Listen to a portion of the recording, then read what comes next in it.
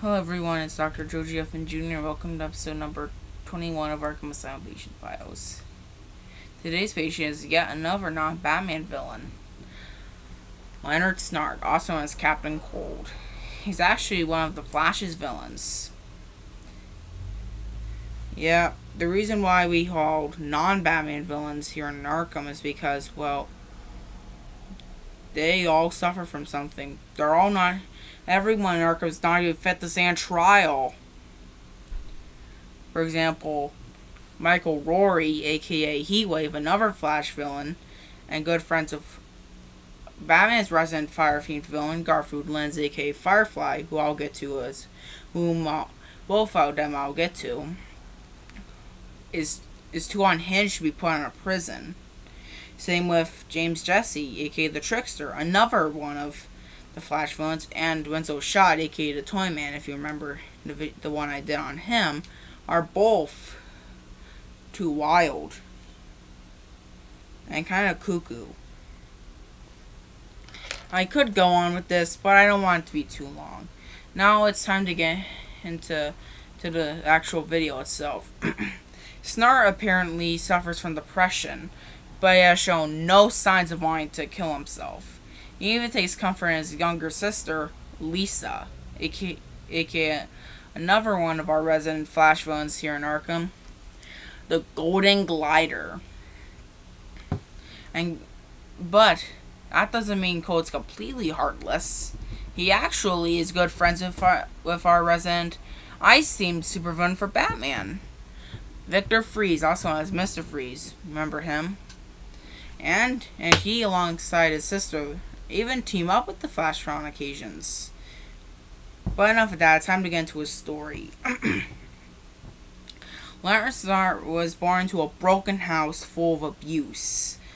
He, alongside his sister, had to endure this because his mom died giving birth to Lisa, and so they were left in the care of their deadbeat alcoholic father.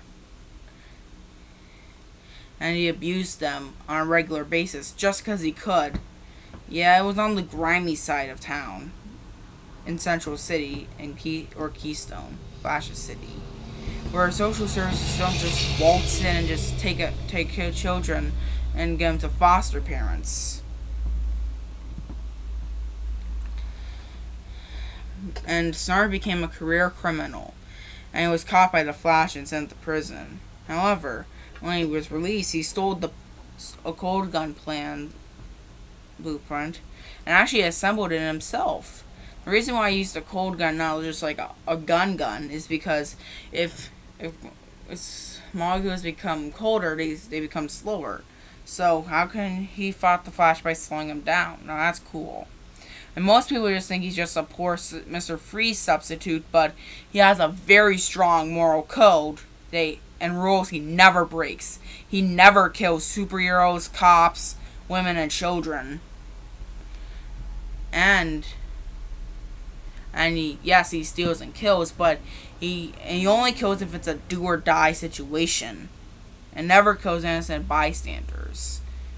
And he's an alpha male badass. And he leads the roast because Trickster's too wild, Heatwave's too unhinged, Sam Scudder, aka the Mirror Master, is too dumb, and so on and so forth.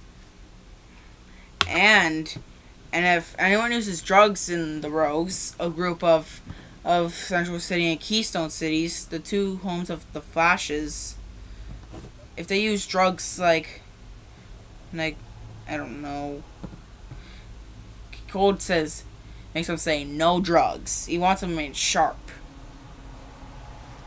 And you couldn't really call him like a bad guy. He's kind of like an anti-hero, an anti-villain. So, but he's still a villain. He still steals. That's why he's more of a villain than a hero. So, there you have it. That was the story of Leonard Snart, also known as Captain Cold. Next up, I'll do Michael Rory, aka Heatwave. So stay tuned for that. And as always, remember, y'all, I'll see y'all in the next video. Peace out, y'all.